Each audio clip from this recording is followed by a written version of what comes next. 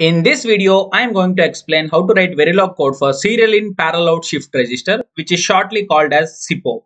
So the inputs to this is a data that is coming and the clock signal and a clear signal, and the output is a simple 4-bit Q0, Q of 1, Q of 2, Q of 3.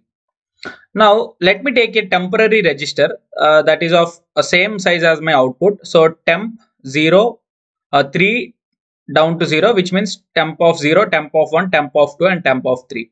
It can store 4-bit of data. Whenever a positive edge of clock occurs, that is always at the passage of clock, it will check for my clear signal, and if my clear signal is high, then my output will be 0. It will clear all the data. A register is nothing but a group of or bunch of flip-flops, right? So if it is 4-bit means then 4 registers will be there, so it will clear all the flip-flops that are present. Else, that means if my clear is 0, then initially what I'm doing is I am allocating the right shifted version of 1-bit shift of my queue to the temporary register that I have taken, and now the new output that I'm displaying is the data that I'm feeding in and the shifted version. I'm taking the last 3 consecutive bits of my temporary register. So the MSB bit of this queue I am eliminating as is, means I am not considering at all. So if you take 4 bits, now Q is right shifted by 1. So Q of 0 will be gone away. So Q of 1 will replace Q of 0. Q of 2 will come to Q of 1, like that. You can put on your paper, you will get clear idea. Now here the last 3 bits we are taking and we are concatenating that in the MSB bit position. We are giving the data that we are thinking to look. So that is how you are feeding the input serially and you are looking the output of 4 bits in a parallel fashion. So let's see how the test bench of this would be. So the cases are similar. All these things, when you instantiate text fixture, by default these you will get. And now initially I'm making my clear pin as 1 and my clock as 0 and my initial data is 0.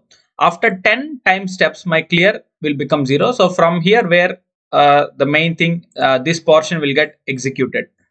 Now the time period of my clock is 2 time steps. So for every 1 time step my clock is becoming inverted, and for every 2 time steps I am inverting my data. So if it is initially 0, so it will become 1 after 2 time steps, like that it will go on happening. So let's check for behavior simulations how we obtain for that. Let me zoom this a bit. Yeah, now here you can see up to 10 time steps here my clear is high, so my output is 0. All the flops are reset, and immediate after the next clock edge, here you can see after the next clock edge my data that I'm feeding is 1. So D is 1, so 1 is obtained at the MSB and this LSB is shifted out.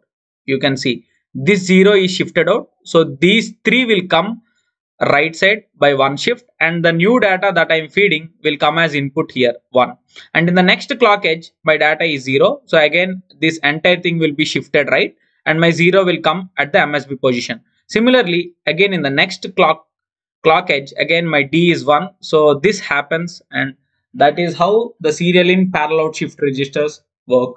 Hope you guys learned something new. That's all for this video. See you in the next one.